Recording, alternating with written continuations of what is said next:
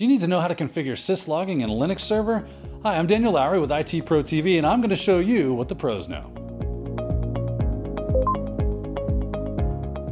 Okay, to get our syslog set up, we need to edit the etsy/rsyslog.conf file. I'll use my favorite editor, which is Nano. Get in there. There's just a couple of things that we need to take a look at. First is right here. Very important that I am doing the mod load imudp and then the UDP server run 514. That's telling it two things, that I'm going to run our syslog under UDP and at port 514 on UDP.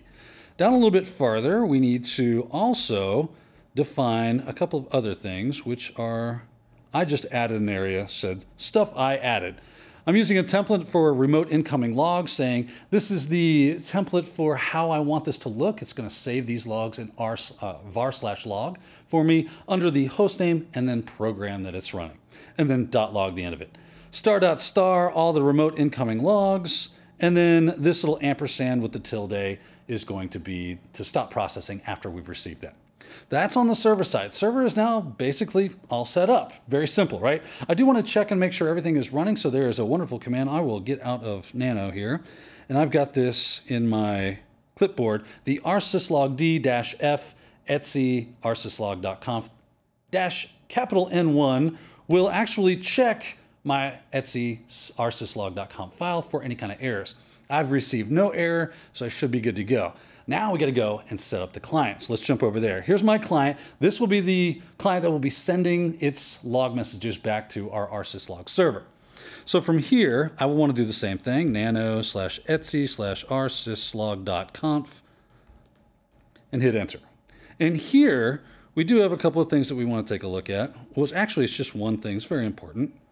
It's all the way down right here, under the stuff I added, right? I just make sure I mark it off for myself, which is star.star and then where this server is. I give it the IP address and then colon the port number that it should be looking for, which was 514. A couple of other things right below that is the set disk queue when our syslog server will be down. So if the syslog service is not available, what should it do with those logs? And I'll leave this up here for you so you can take a look at that. I have given it a lot of time and effort on descriptions there. But basically, we're setting the file name of queue, right? We are setting the max disk space to 1 GB. You can make it whatever you need. And then save on shutdown, which I've turned on. And of course, the queue type, which is a linked list, and a resume retry count, which is infinite retries and until failure, okay? So you put those things in there, and this side for the client should be good to go. Again, if you need to, just pause this and watch it as you need to, right? Now that we have that information set up, again, I could run my rsyslog-d-f to make sure that this is all working correctly, but I know it is because I've been working with it. From there, I just need to basically wait for these things to happen. Once it's running and the rsyslog daemon is on, which it already is, I can check that by doing something like systemctl restart or start of our syslog.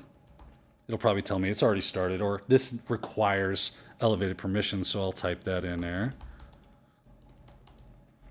And then it restarted the thing. Also, same thing on the server side. Once all that is going, it should be up and running. And if I go back to my server, I should be able to see that the port is open by using like a netstat -antup, or I guess I can use ANUP. And we can see right here, port 514 is listening. That's a good sign for us. And then, of course, I can check and see if any of the logs have come in by going to cd/var/log. And in there, you should see prod1. Because prod1 is the name of my client, it has created a folder structure for it. I can cd into prod1. And from there, I can see all the log files that have come in. There they are, waiting for me. Now I've got a backup of those.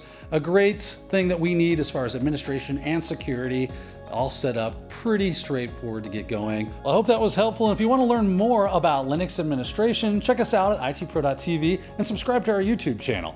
I'm Daniel Lowrie, and now you know what the pros know.